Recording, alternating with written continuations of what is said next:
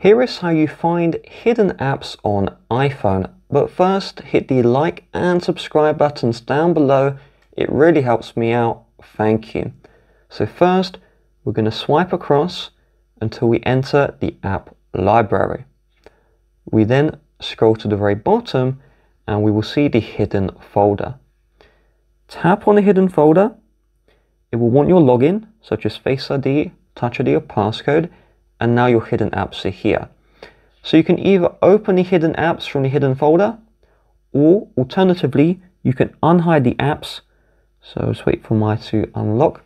You unhide the apps by long pressing the app, and then select Add to Home Screen, and then you just tap the unhide app and it'll pull it back on your home screen.